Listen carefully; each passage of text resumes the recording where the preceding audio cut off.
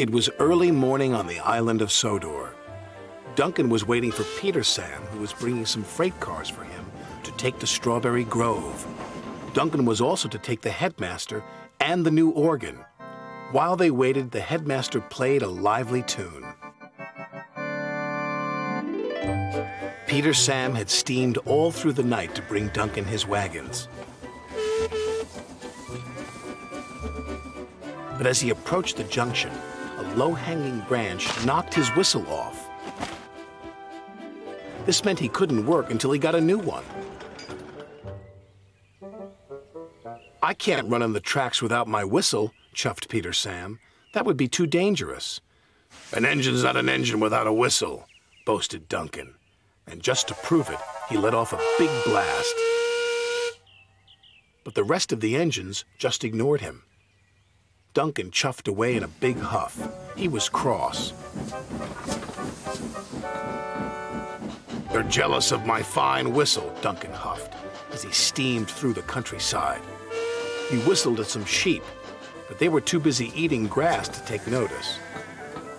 "Bah," said Duncan. "I need to whistle louder and longer next time." Soon Duncan approached a level crossing where Elizabeth, the quarry truck, waited with a farmer's prize bull. This time, Duncan whistled as loud and as long as he could. Said the bull. "Stop that nonsense, Duncan," Elizabeth called. Duncan carried on cheerfully down the track. But he hadn't noticed his whistle had come loose. Then Duncan saw Terence plowing a field. "He'll get the loudest and longest whistle yet," he chortled to himself. And he blew so hard, his whistle shot off like a mighty rocket and landed out of sight. Everyone searched for Duncan's whistle, but it was nowhere to be seen. "We're stuck," said his driver. "We can't move without a whistle. It would be too dangerous." "Leave it to me," the headmaster said.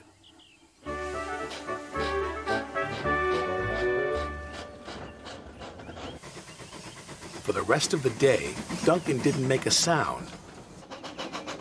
But the headmaster's organ did. As Duncan delivered his freight cars, the headmaster tooted the organ at every crossing and every stop. It alerted everyone just as well as a whistle would, although Duncan didn't think so.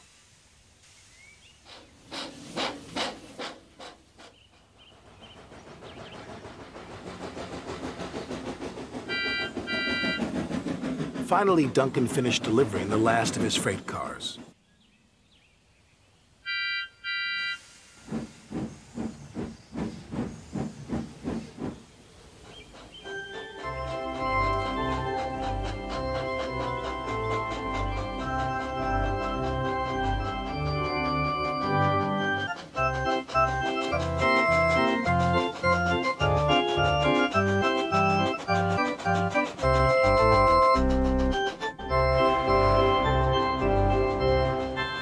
Duncan steamed quietly back to the junction as the headmaster played the organ. "Look, Rusty teased, it's Duncan the musical engine." "Let's whistle along," said Rheneas. Whistled Skarloey. But Peter Sam, who had a shiny new whistle, felt sorry for Duncan. "You really did well to deliver your goods without a whistle," he said. "Do you think so?" said Duncan, cheering up a bit. "Absolutely," said Peter Sam. "Even though an engine's not an engine without a whistle." "Or an organ," chuckled the headmaster, and he tooted the organ.